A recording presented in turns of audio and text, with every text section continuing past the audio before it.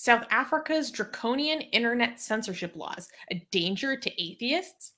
On February 11th, South African President Cyril Ramaphosa and Communications Minister Khumbudzo Nthsavheni signed a proclamation enacting the Internet Censorship Act of 2019, giving extensive power over to the Film and Publications Board, or FPB. The bill was intended to, quote, protect children from disturbing and harmful content and, quote unquote, regulate the online distribution of content. However, civil rights watchdogs warn of the chilling effect this law could have on free expression.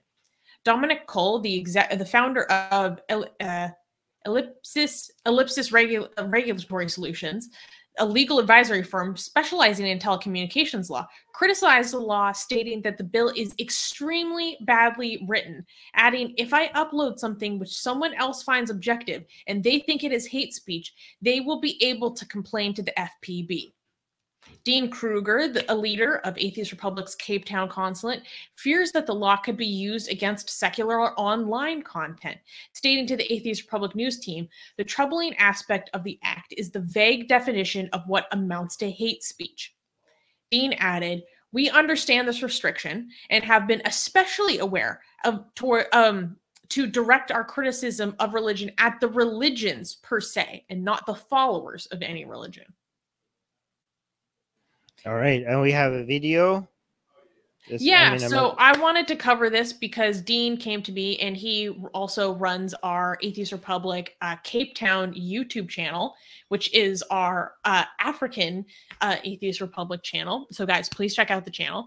And he was saying, Susanna, like, I might have to stop doing this channel. I might have to stop doing content because of this internet law that came into effect. Because there's so many different aspects to it that we can't get into about you having to register all this stuff with the board before you do it, then basically makes putting any content online like possibly illegal or in contravention to the law. Like just any video on YouTube putting it could be in contravention of this law. And it's impossible. So Dean was telling me about this, and so I wanted to cover this. And also on our website, we interviewed Dean about this issue. And so Dean on the Atheist Republic Cape Town YouTube channel did a whole video about this issue in this bill. It was hilarious with another Atheist Republic community member, Teresa, about this law. And wait, what's it titled? It's titled Atheist Republic Cape Town Internet Censorship Bill Implications and Discussion. So I really encourage you guys to go check out this video because I learned a lot about this bill. And it is very interesting how much hate speech is, again, couched as a thing towards about objectionable content. All in these things that are, offensive to religious sensibilities. So there are aspects of it that just reeked of a blasphemy law to me. And now it's in effect in South Africa. But the one benefit is that's not actually the focus of this bill. This bill is more focused on revenge porn, and then they kind of stuffed all this stuff in it. And it would be almost impossible to enforce.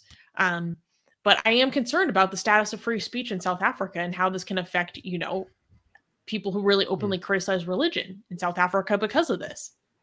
All right, so just one final point before we go to the next news. People who are interested in, secularism and atheism in Africa as a whole, like I know this is called Atheist Republic Cape Town, but this channel is not just about South Africa. It's about all secular and atheist related thing in the entirety of Africa. So if you're interested in that, just subscribe to the YouTube channel called Atheist Republic Cape Town, and also go watch this video and give it a like. Cool. They're doing a lot of great work there. I'm so proud. I hope they get to keep doing what they're doing. I know Dean makes good content. Like I really like to watch their videos. Genuinely, it's very detailed as well. Yeah. Thank you, Dean. Atheist Republic needs your help. We've been the target of many legal attacks by Hindu nationalists ever since our founder, Armin Navabi, blasphemed against Hindu deities. We have retained legal counsel to help us defend our access to our community in India. We have started a fundraiser that will help us afford to tackle many legal issues, including judicial harassment and censorship. Whatever you can contribute will go a long ways in helping us in this fight. Link in the description below.